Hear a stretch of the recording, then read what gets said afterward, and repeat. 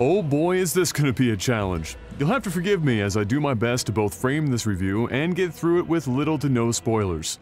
It's gonna be a lengthy one and sometimes roundabout, but as specific as it can be. This is a tough review to tackle, as it's a game that has a lot riding on it for both fans and the developer, being a pipe dream release so long in the making. Hopefully, I get my thoughts across as clearly as possible, but again, this is gonna be a lengthy one. If there's one thing we've got plenty of to go around these days, it's nostalgia. This is especially so when it comes to video games, as developers rapidly remaster, remake, and re-release just about any title that has enough rapport with gamers to turn a buck. The results have been hit or miss, with some fantastic recent releases like Resident Evil 2, and some not so fantastic releases like Warcraft 3 Reforged. It's not easy bringing these beloved games back to today's standards, and it's especially challenging to know when to make changes, what to change, and how much of it to change, if at all. If there was a guide developers could follow after so many of these releases, it's that, if nothing else, being faithful to the original and respectful of the source material earns you the most points with fans and critics alike. As with anything, there are exceptions to the rule, of course, and some franchises are inevitably going to sell well out of the gate short of catastrophic failure. Bethesda, for example, has a seemingly endless supply of get-out-of-jail-free cards and continues to successfully monetize Fallout 76. Final Fantasy VII is not just one of the most beloved Final Fantasy games of all time, it's one of the most beloved games of all time. Love it or hate it, Final Fantasy VII's staying power in the hearts of its fans is second to few, if any, other games in history.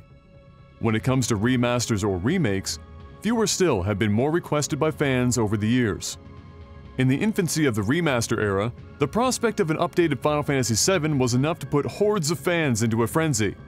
Forums, articles, and comment sections abounded, with fans begging to see their favorite characters brought to life with modern technology, as they began seeing other franchises get that same treatment.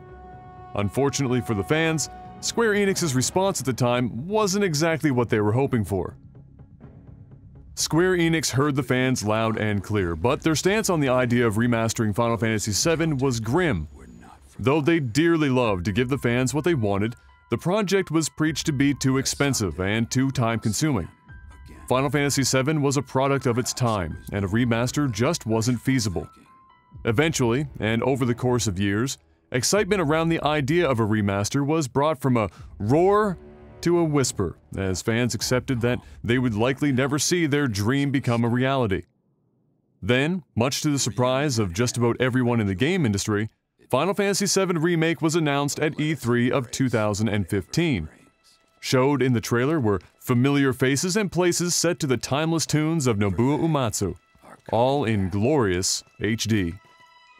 The fans rejoiced, the excitement was back, and now the pressure was on Square Enix to deliver what they had once said was impossible. As the release approached and marketing ramped up, fans had more questions about what this game was supposed to be.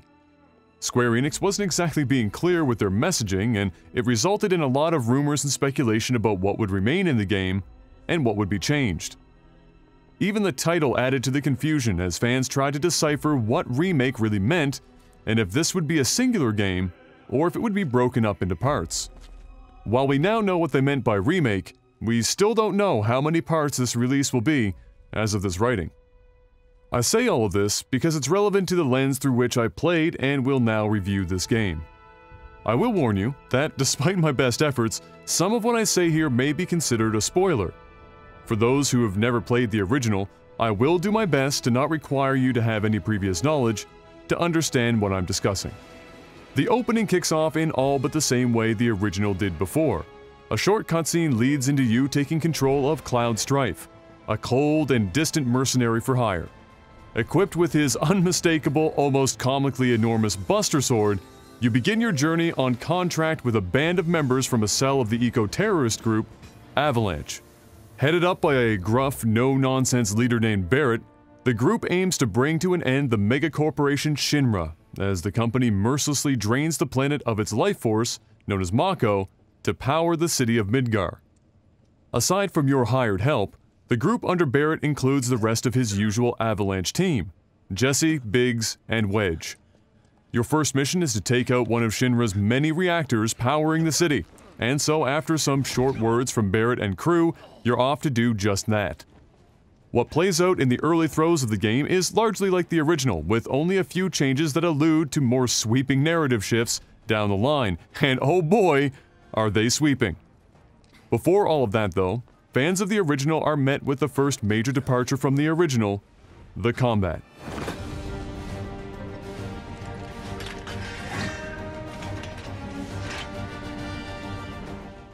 While the original game featured turn-based active time battle or ATB combat with the materia system, Final Fantasy VII Remake borrows heavily from the more recent Final Fantasy XV's action combat stagger system, but retains the use of materia and the ATB bar. Outside of standard attacks, just about every action requires one or more bars of your ATB gauge. Your ATB gauge will fill slowly over time, but primarily, you'll be running it up by using standard attacks and other actions depending on your equipment. Materia are orbs that grant you the ability to cast spells, gain abilities, add resistances, bring summons to the battlefield, and more. Depending on your equipment, you'll have access to a certain number of materia slots, so you can't just simply use whatever, whenever. Weapons themselves level along with you, and gained experience points for weapons can be used to expand their capabilities. This can mean more attack or magic power, higher defensive stats, extra materia slots, and more. In most cases, the newer the weapon the better it is, as the game gives you your previous weapon level experience points for use as soon as you acquire them. It isn't always the case that you'll be using newer weapons, but it is often the way that it goes, and the gifted experience points ensures you don't have to grind out every weapon you pick up, which is definitely a welcome decision. On paper, this all sounds like the groundwork for a thoughtful and tight combat experience, and while Remake's combat does have promise, it doesn't quite translate as well as it should for several reasons. Bad idea. Final Fantasy VII Remake's combat suffers from an identity crisis that results in engagements that range from mindless to frustrating, rarely attaining what it sets out to due to an awkward implementation of the stagger system in combination with its real-time action combat. The stagger system, for those who aren't acquainted with it, is an interesting concept that revolves around funneling players towards defeating enemies in a specific way, almost as if they're puzzles. This is accomplished by dramatically reducing the damage a standard attack may do until the enemy is staggered, usually by finding the attack, spell, or other condition that increases the stagger bar. Once the stagger bar is tripped, the enemy is vulnerable to attack and the real damage can be done. This system made its major debut in Final Fantasy XIII, but was utilized in a vastly different way within the confines of a turn-based ATB system not dissimilar to the original Final Fantasy VII. In 13, the stagger bar works on the same principle, but you're allowed to swap between different combat modes that are made for specific situations that arise in combat. While not perfect, it resulted in fast, on-the-fly combat that was fluid in its strategy and had very little downtime or menu juggling. This is most specifically because of the fluidity it allows in changing between combat modes. Take away the ability to adapt in combat on the fly to run the stagger bar up, and you lose the best part of that mechanic, if not the reason the mechanic is particularly usable in the first place. Remake unfortunately does just that, and the combat suffers because of it. Bad idea. By nature, materia is not something that you can change on the fly. You swap your materia out in the main menu while outside of combat. This means that, for the most part, you are presented with two options. Stop and swap your materia loadout for every battle you see coming, or find a more standard set that works for the vast majority of enemy types in a given area so you're not spending so much time in a menu. Thankfully, for those with previous Final Fantasy experience and/or those paying close enough attention, most areas are relatively easy to figure out what's going to work as a sort of one-size-fits-all loadout. For better or worse, the common enemies that you come across are rarely so difficult that you need to be hyper-specific with your loadouts, and can be cleaned up even when playing to their strengths. If then, the encounters are so easy that you don't have to worry about your loadout a great deal, what's the problem? Well, other than that in and of itself being a weakness in the system, the combat has some more glaring issues. While loadouts can be haphazardly put together for most if not all fights, there are a handful of battles you'll find yourself a part of that will be far more difficult without a halfway decent loadout tailored to the enemy's weaknesses. Worse, however, is that most of these situations aren't particularly difficult at all in the usual sense, but instead simply result in extraordinarily lengthy battles that aren't meant to be or need to be. Fights that would normally take 5 or so minutes can become nearly 20-minute marathon matches that do little but test your patience and not your actual skill as you slog through slow or non-existent stagger bar damage. The solution to this problem can be a few things, none of which are particularly efficient, engaging, or fun. The first is blind process of elimination, just you and a list of attacks, spells, and timings to pick away at as you try and find success. The second is a combination of looking for enemy tells and process of elimination. This is what you would expect in most of the action games Remake is partially borrowing from, but it is exceedingly rare for an enemy tell to be truly useful information beyond perhaps what element or elements may work best against it. Not all, but many tells have extremely short windows to exploit, and that's assuming you see them at all, which is something we'll get to shortly. What Remake would most prefer you do, however, is make use of the Assess materia. Assess does pretty much exactly what it sounds like it would, assessing one and eventually all the enemies in battle to give you a detailed description about them, including their weaknesses.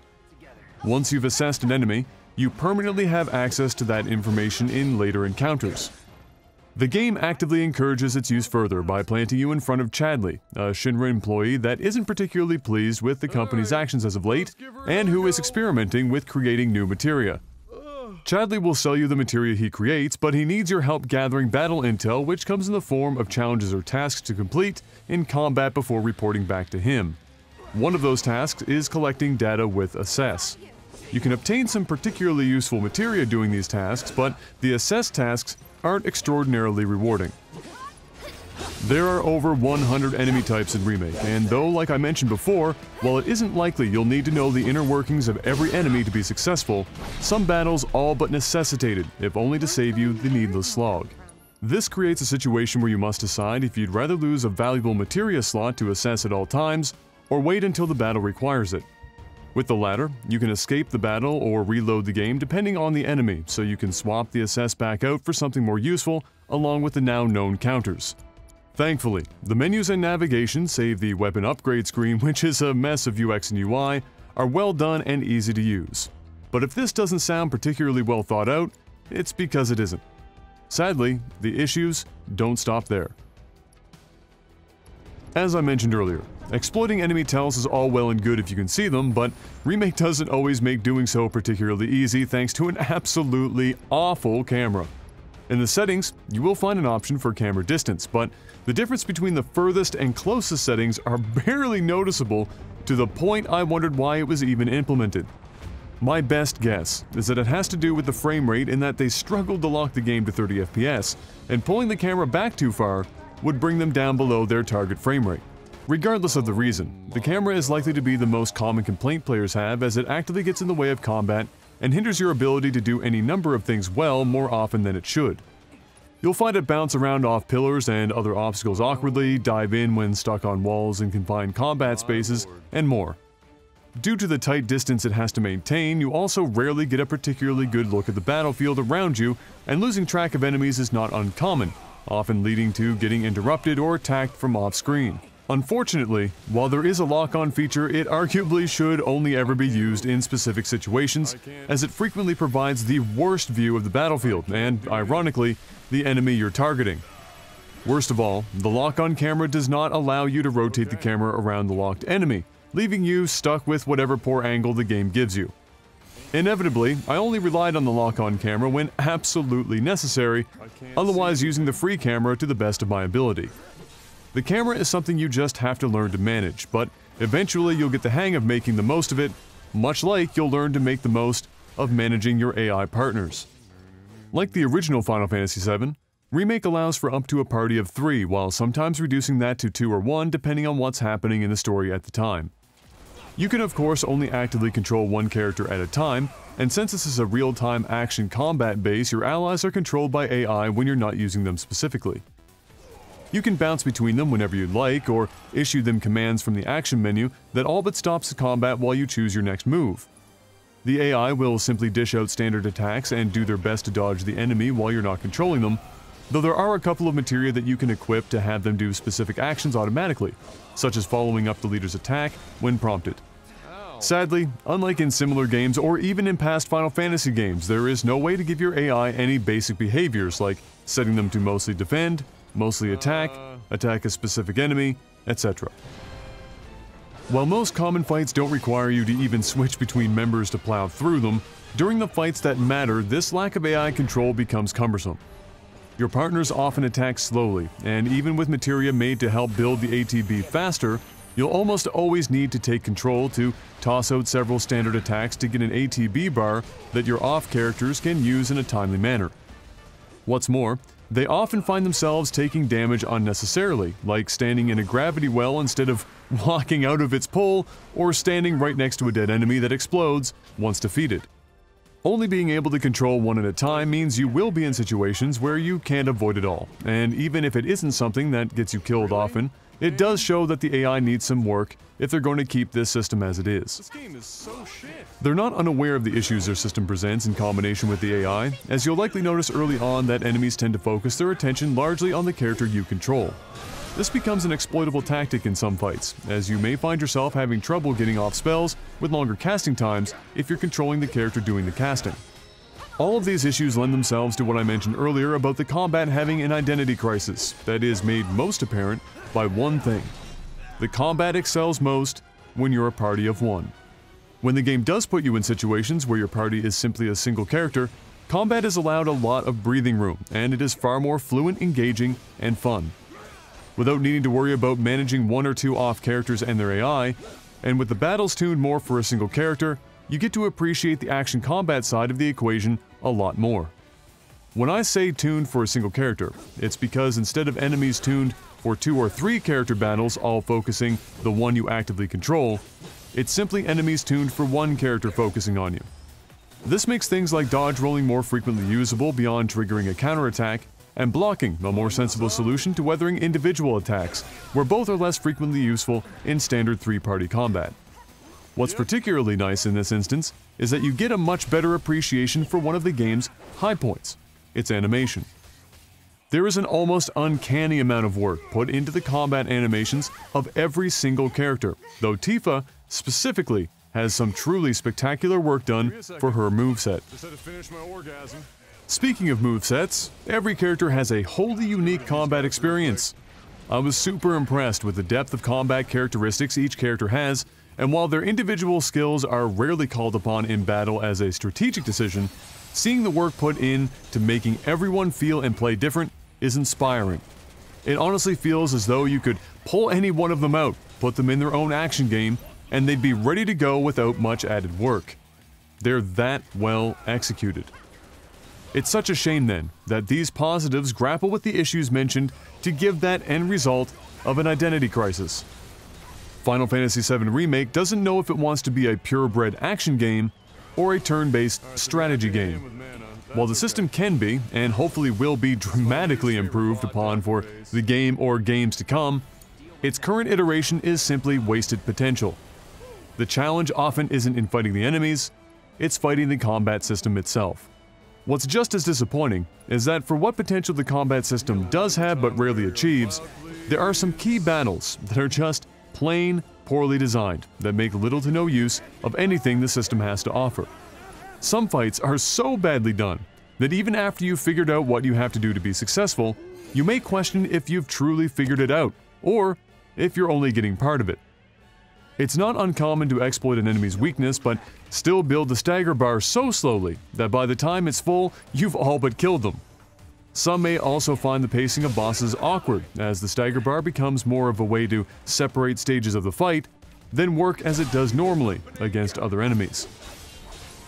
Personally, while I feel they could tune the current system to be far better, I'd almost rather them simply choose to lean closer to an updated and improved Final Fantasy XIII combat system to make better use of the stagger bar, or go purely action combat and remove the stagger bar altogether, relying on a more simple elemental weakness system like the original game had.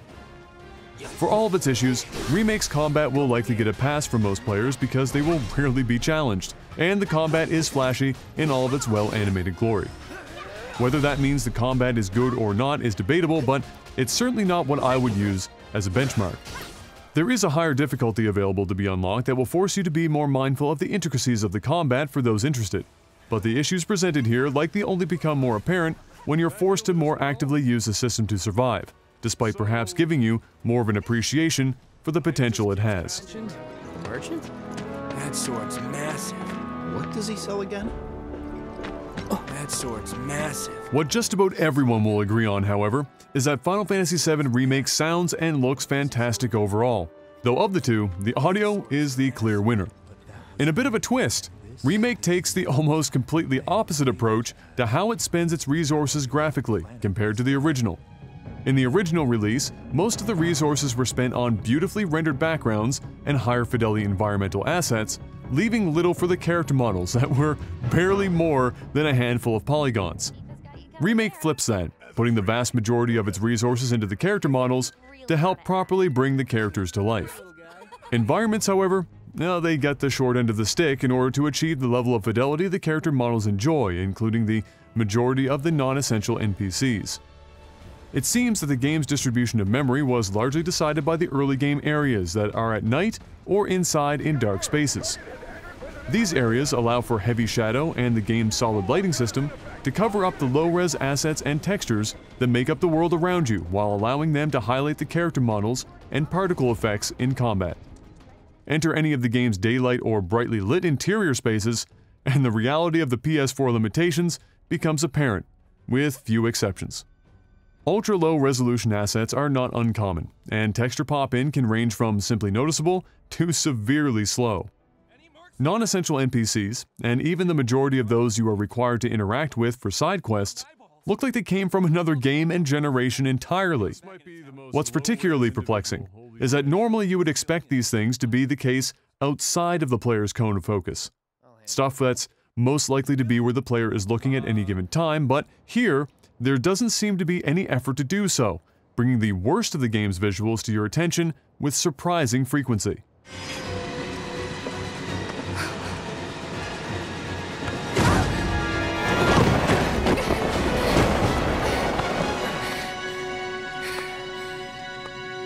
You okay? Yeah. Most of the game's cutscenes are done in-game, which, thanks to the carefully attended to character models, often look fantastic. There are sparse, fully CGI cutscenes, but they are there, and in usual Square Enix style, are beautifully well done and strikingly high fidelity. There are a number of times, though, that you'll likely wonder why you have control over a character instead of it continuing a cutscene, like walking a handful of steps between a pair of them. But, in general, the pacing of the game isn't disrupted, as can frequently become the case with the genre's reliance on cutscenes to push the narrative along. The voice acting is also a high note for Remake, with arguably not a weak performance in the cast. For me? Voices generally match perfectly the characters they belong to, and what really stood out to me was how the voices almost were all representative of the voices I gave them in my mind when playing the original game some 20 years ago. They're so well done that you almost don't notice because they just fit right in. Despite their best efforts though, the voice actors and actresses can only do so much when the writing is so rough, but we'll get to that in a bit. What's the big sword for? Yesterday. What's the big sword for? The real star of the show in Final Fantasy VII Remake is the soundtrack. Final Fantasy VII's music has a number of the most recognizable, most iconic, most respected songs in gaming history. Nobuo Uematsu's legendary songs return in both their orchestral forms as well as modified and remixed versions that are all well done. Also contributing to the soundtrack are Mitsuda Suzuki and Masashi Hamatsu, with all three gentlemen putting in an astonishing amount of work to bring everything in Midgar to life. There is a staggering amount of audio work done here, with numerous multiple layered recordings done for many of the tracks to ebb and flow with your progress in battle, and more. If there is one thing that will disappoint no one in Remake, the soundtrack is it. Conversely, if there was one thing that would largely be divisive for those who play Remake, it will be the writing and story. Well, if it isn't Cloud Strife. Was wondering when you'd show up. Without further ado, here you are. Thanks for stepping up, Merc. So here we are. If you've made it this far, bless your heart. But we've still got a lot more to go. I will do my best to avoid any and all spoilers while navigating the minefield that is Remake's story, but everyone has a different opinion on what is and isn't a spoiler, so just be aware that there may be something here you don't want to see. The long short of it is that the changes made to the original story will likely be divisive, and how you feel about them personally will come down to how you value the original story and the expanded universe built around it up to this point. Okay, with that being said, let's get into it. The original Final Fantasy story was quite dark, and it wasn't shy about slamming in some pretty overt opinions on consumerism, industrialism, and the discourse of humanity at the time. At the same time, it was a case of having great ideas that were hindered by occasionally awkward pacing and particularly campy writing due to both stylistic choices and the challenges of translation. It was a time when voice acting wasn't particularly common, and the character models were about a handful of polygons strung together to loosely resemble a person outside of cutscenes. These restrictions meant that more intentionally campy or cheesy writing with simple archetypes were valid methods of getting your point across. Similar to how live plays require actors to over-emote to play to viewers further back in the audience, Final Fantasy VII relied on these principles to overcome its limitations. The remake, on the other hand, has none of these limitations. Characters are fully voiced now, and models are a lot more than a handful of polygons. Characters don't have to be starkly black and white and bounce around the screen like a cartoon to be able to understand them. They don't have to emote like C-tier anime characters every time they finish a sentence, or repeat themselves 1,000 times to make sure you understand their most basic motivations. Like it or not, and many will be fine with this I'm sure, Final Fantasy VII Remake not only makes no attempt at maturing its methods, but mostly doubles or triples down on just how full-blown anime they get in everything from characters to the story beats. To put it more plainly, at its core, Remake is an even more simplified and often childish telling of its story and characters.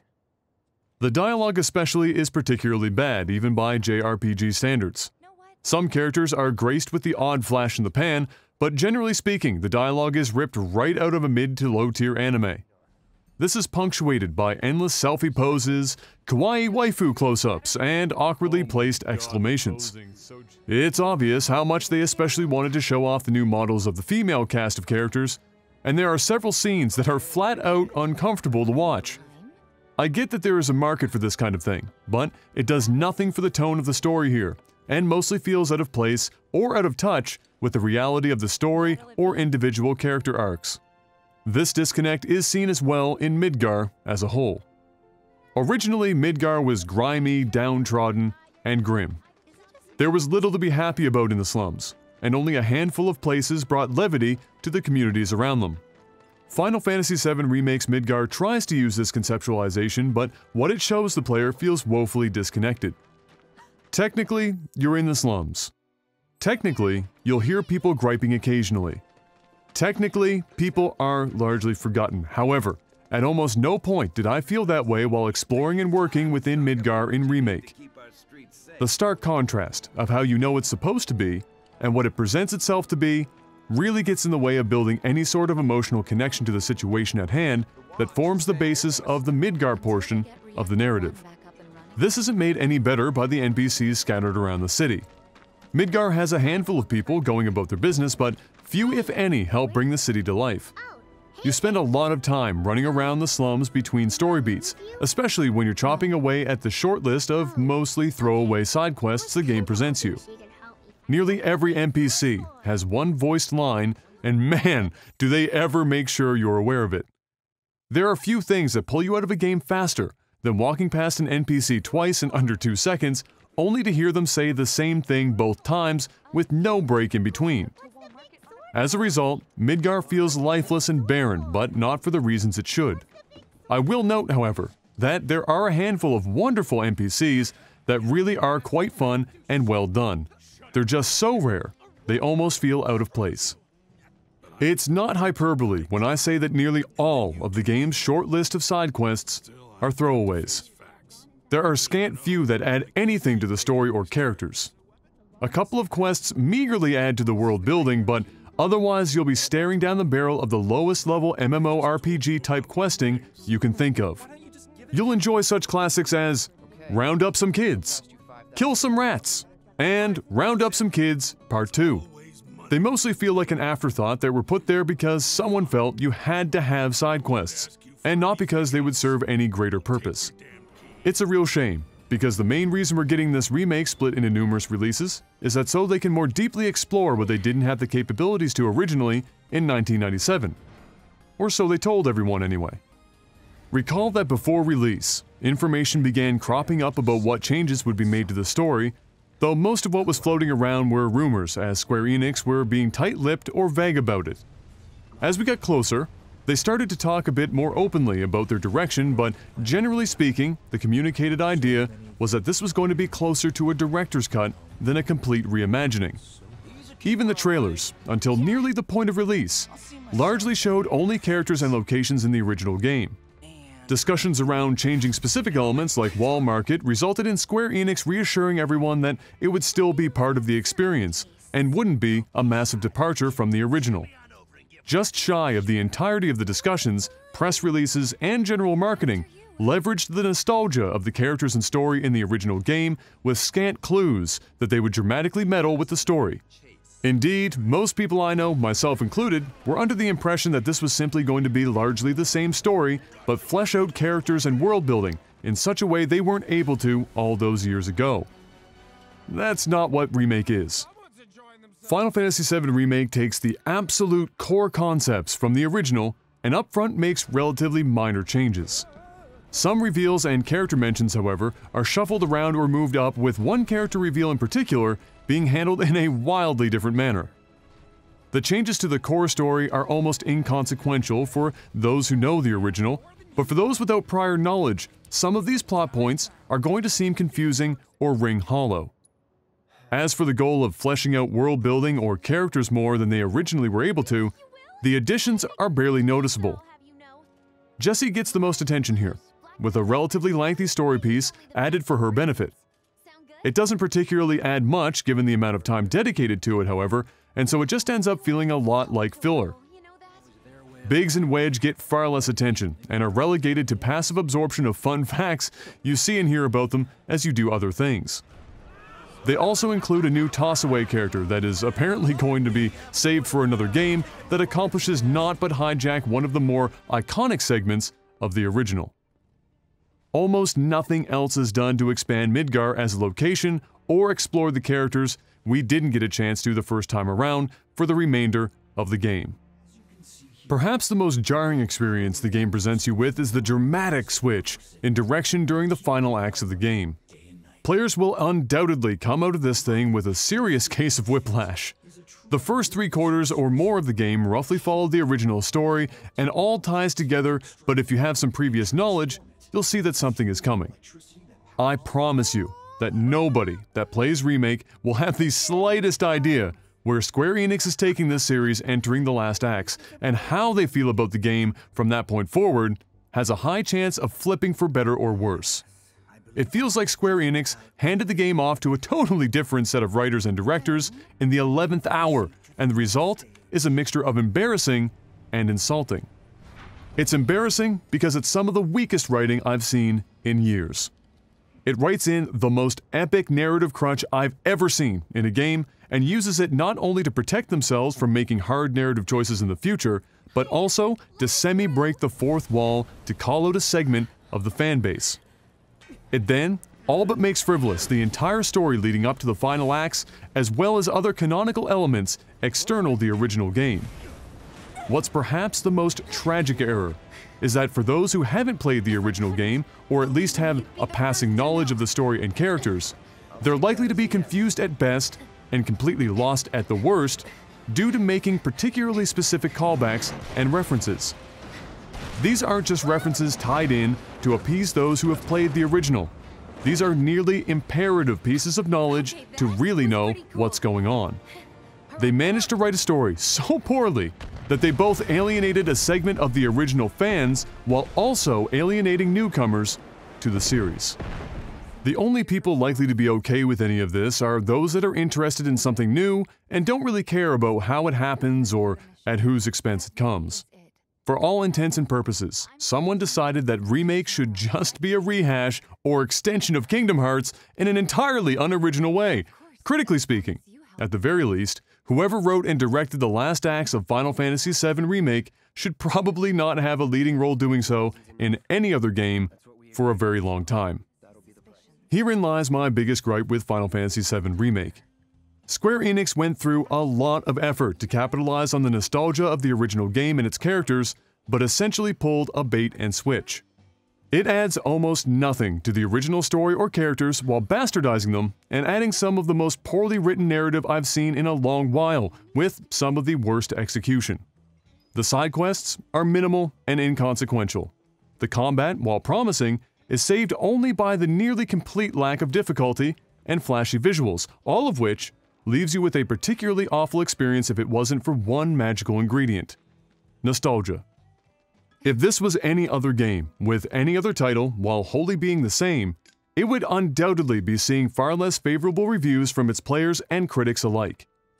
In my opinion, Square Enix is getting way more than a few get-out-of-jail-free cards with this one, thanks to a nearly unmatched level of nostalgia for a game that many people involved in making it likely never had a hand in, or perhaps even played. Fantastic character models, phenomenal music and voice acting, and a combat system with promise is not enough to float a remake of this magnitude. At the very least, there is little to no justification for why this has to become a multi-part release, short of a money grab, that leaves the possibility for this project to go unfinished or rushed out the door towards the end. Nobody asked for this, and the original deserves a lot more respect than it received here.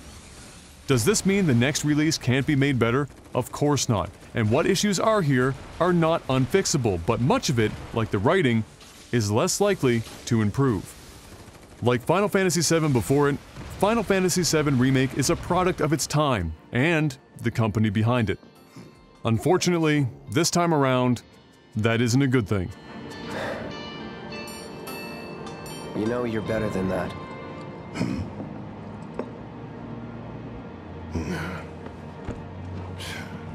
Dun, dun, dun, dun, dun, dun, dun, dun.